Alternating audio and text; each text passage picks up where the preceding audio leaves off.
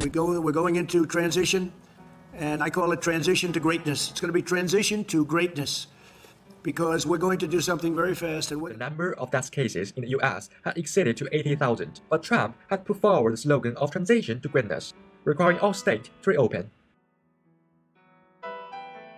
You're talking about what would be permanent economic damage to the American public. It would put them at higher risk.